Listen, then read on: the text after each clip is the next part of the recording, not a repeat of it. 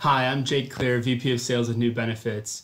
As we talk about the pitfalls of utilization as it pertains to telemedicine with your groups, maybe the pitfalls of employees not using it enough or being aware that it's there or engaging in it, I always hear the feedback that, well, there's a page in the open enrollment booklet that tells them about it, or I mention it after we go through the medical plans.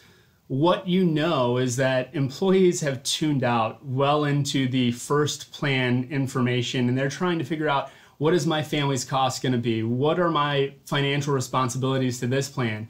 They're confused by this pharmacy option to this pharmacy option. And then at the end you mention, oh, by the way, there's virtual visits. It's not enough. We have to make the story relatable.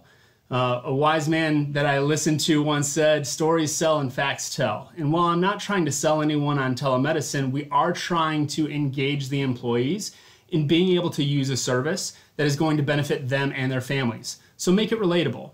I prefer a story called The Duck in Harlem.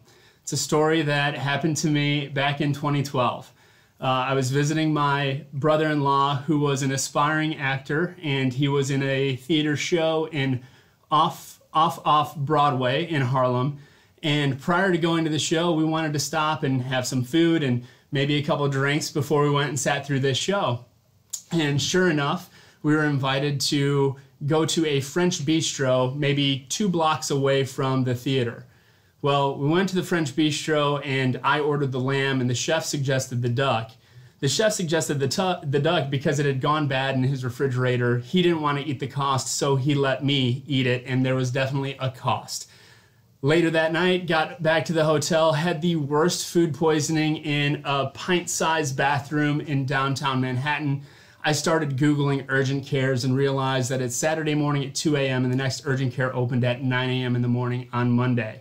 I called down to the front desk and asked, do you have an on-call doctor? They said, yes, it's $900 cash or check. I said, I don't have $900, I'm staying at your hotel. My wife said, hey, use telemedicine. And I said, no, there's no way that telemedicine will work. It's a, sinus infection, pink eye.